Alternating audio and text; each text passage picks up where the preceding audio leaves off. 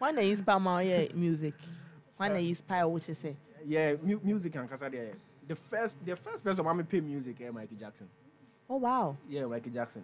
Back in the days around 2004, Papa Michael Jackson CD board and see. Quite Juma, I'm a CD bag. I know a radio presenter, and I know CD bag. See a lot of CDs. That time was a CD renting. We paper no could be CD bagging. Me Michael Jackson, so me and Kasa, me started some metro, and I wanted to write like Michael Jackson, but I realized no, on your lie.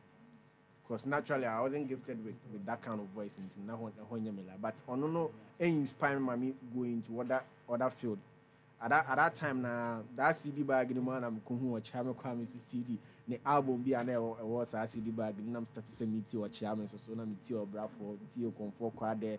A lot of people at that time. So these were the people who influenced how I meet true and everything. So from that time when I meet I have these people in mind.